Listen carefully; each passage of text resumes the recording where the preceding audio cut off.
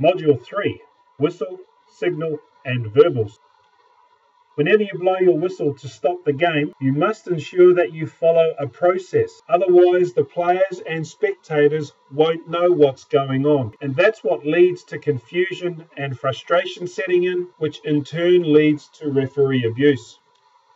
The communication mode is a two-step sequential process. Step 1. Blow your whistle and perform a primary signal first, and then give a verbal instruction along with a secondary signal second. Your whistle and primary signal gets the players to stop and look at you. Your verbals and secondary signal delivers your decision to them and also to the crowd and the spectators.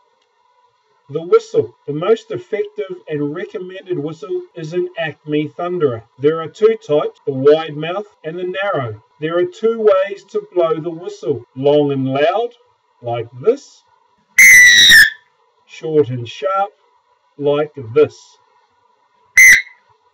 The long and loud whistle is used when you award a penalty kick, when you award a free kick,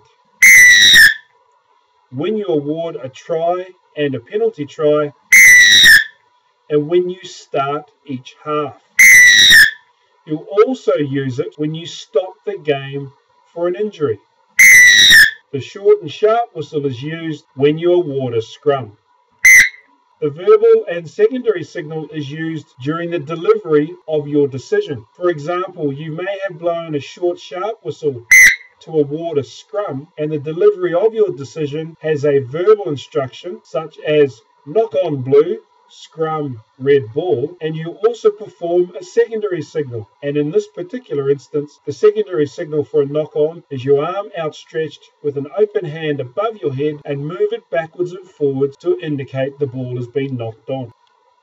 Secondary signals. The most important secondary signal is the advantage signal, with your arm outstretched waist high towards the non-offending team for a period of approximately 5 seconds.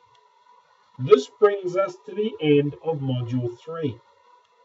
Please now take a moment to complete the assessment on page 12 of your workbook.